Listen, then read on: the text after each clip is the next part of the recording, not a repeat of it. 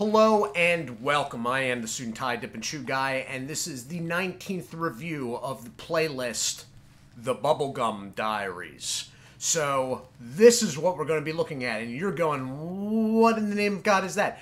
This is Bubbaloo. This is Mexican bubblegum. This stuff is awesome. And no, I am not being sarcastic. I really think highly of this stuff. So, you're looking at the box going, wow, that looks a little bit sketchy. The cardboard on these is ridiculously thin. Okay, so let's address that first. That gives you an idea right there. It is really thin cardboard. This is a display box, technically. Okay, this would be going on a counter of a store, and there is a tab where I am going to rip off the top. Next thing to address, 50 pieces. In the last week or so, they have been coming through as 47 pieces. Although where I get it from, they are still claiming 50. I get it through Amazon, and I will be adding this product to the storefront tonight or by tomorrow. So the new boxes do come as 47. Well, why are you using that? I'm using this box because this is the one that wasn't opened. It got shuffled to the back of the shelf, and I didn't realize it. So I probably got this a couple weeks ago, but this past week, the boxes came in as 47 pieces. So what you're looking at is their Sabor Fresca, which is strawberry. All right. And it is a display box. That right there is the pull tab. We've gone over the thin cardboard. The thin cardboard would normally bother me, but it's getting overly beat up. And the reason for this is because I have to go through Amazon, which I'm not overly happy about myself. They are mailing these to me in the new less packaging paper mail bags. And that's sort of why these look the way they do. I'm sure if you were a convenience store in Mexico, you'd be getting a product that had a little bit better overview to it. That said, the pieces inside are all individually wrapped, and it's good individual wrapping. It's not like the twist ends or anything like that. So having an outer package like this is not as like, not sure about this. It's not like that at all, and you'll see in a second. So I am going to zoom in here and show you the back. Mind you, it's got an Amazon barcode and everything is in Spanish. I usually don't dwell on the nutritional information of these bubblegum products because, you know, you're not actually ingesting it, number one, and it's always really low. If you are a diabetic, then anything like this may be, I would think it would be questionable from the gate. But I am not diabetic, so I do not know. But do note, it's sweet. It is liquid filled inside, which makes it even sweeter. So, with that all said, I will bring this into, let's say, 15. And that is what you're looking at. So, over here is the Amazon barcode, and you can see the ingredients, please put it in the proper receptacle when done, and then down here would be the nutritional information. So the expiration date on these, because it does have dates on the back, that is a manufacturer lot number. It may not even be the manufacturer of this. The expiration date is usually on the front to the, if you're looking at the package left of the B. So let me see if I got it up right. They do deviate. So expires 29 whatever month in Spanish is ENE. And the import number, and the only one I'm really worried about, is that 23. So expires at some point in 2023. So with that, let's get it open. So it's a pull tab, as I said. And if the box wasn't so badly compromised with the thin cardboard and the horrible shipping policies of Amazon.com, Jeff Bezos, then it would be a little bit better. And then you got that, and it comes completely off. That's what you're looking at inside.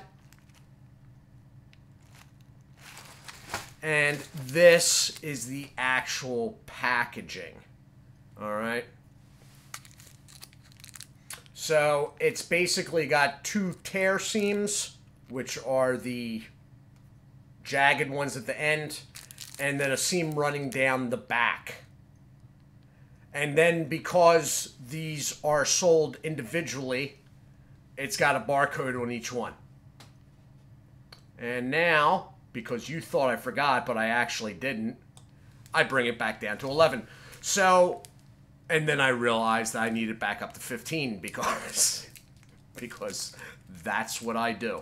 So, opening it up, you have a disc, basically, with a squared side. It's squared off this way, rather, but it's obviously round in disc form. The white you are seeing is cornstarch. Now, I have repeatedly seen people in other places, not you guys, be like, oh, this stuff looks old. Or they'll say it about, what's a big one? Big League Chew. Okay, the white stuff is not like some sort of mold that's growing on old bubblegum. Because really, when you think of the composition of modern bubblegum, I doubt anything could ever grow on it. That is cornstarch. That keeps it in the... with Big League Chew, it's mostly, or the main reason for applying it as heavily as they do, is so the strands don't get stuck into one big clump. With this stuff, it will be so it does not start overly sticking to the packaging. That said, if your Amazon delivery guy decides not to use the shaded part of your porch and leaves it out in direct sunlight on a 95-degree day, it could start sticking to said wrapper. But that is cornstarch. So, it's got a liquid center. I am not going to dissect the piece to show you that. I have tried on my own time to dissect a piece, and it always ends up, I don't want to say messy due to the size being fairly small, but it never quite works out right. Now, somebody out there is saying to themselves,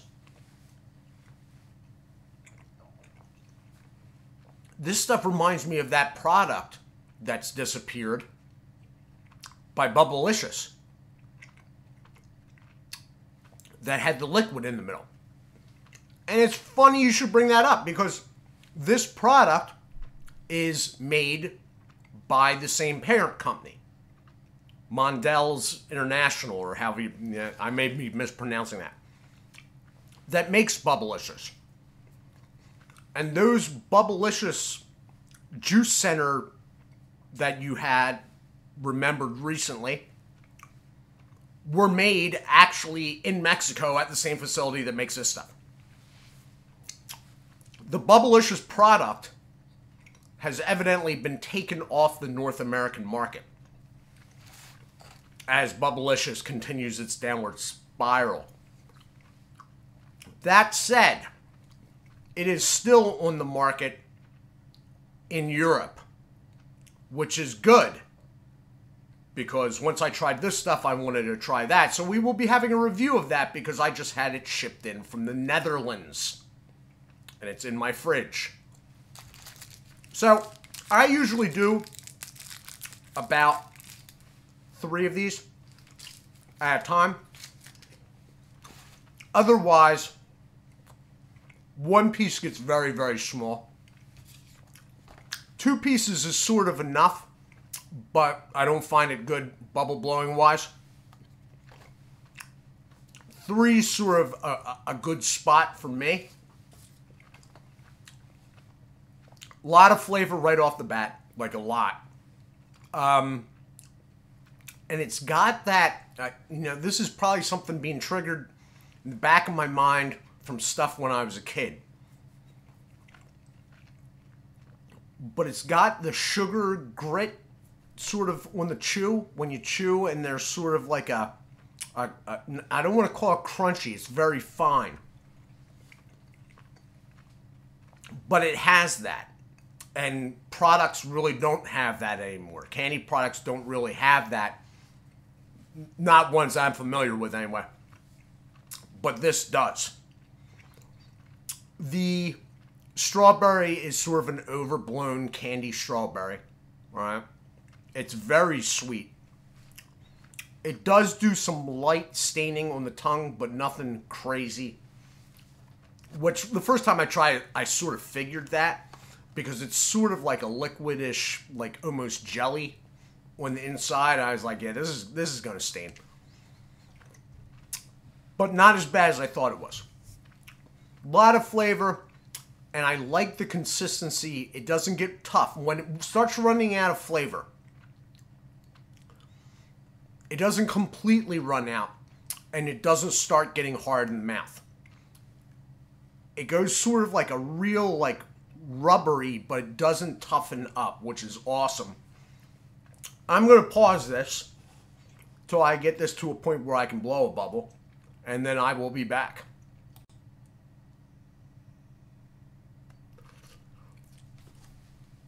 Really? This happens to me like once a year. In the last 2 years, it's happened during a video. So, the problem with blowing bubbles with this stuff is that same gritty sugar aspect. Normally when you encounter that with bubblegum anymore, it's with the candy shells of gumballs not breaking all the way down. With the exception of the Big League Chew gumballs, which have no shell. They're literally a gumball.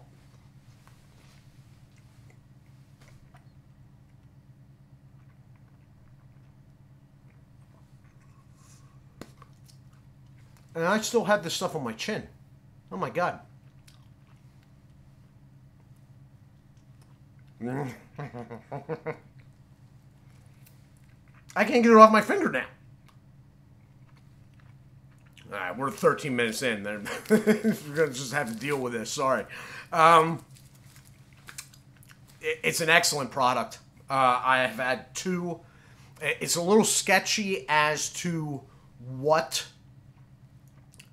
their actual product line is now. This is another company that seems to have a fluctuating product line. But the strawberry is excellent. I will add it to the store. Unless you know somewhere else. I don't know. I mean, maybe this stuff's being sold in the Southwest if you live there. I don't know. I have the banana in-house. And I am trying to get a third that I know is in production right now. There's a couple others, but it's not clear if the stocks are running out and they haven't been re-upped. So I don't know if they're discontinued lines or whatnot. But this has been my review of Bubbaloo. 50-piece box now, usually 47 pieces. Strawberry from Mexico. Excellent, excellent stuff. I do hope you are well. Do take care of yourselves. And as always, that's not, yeah, okay. God bless.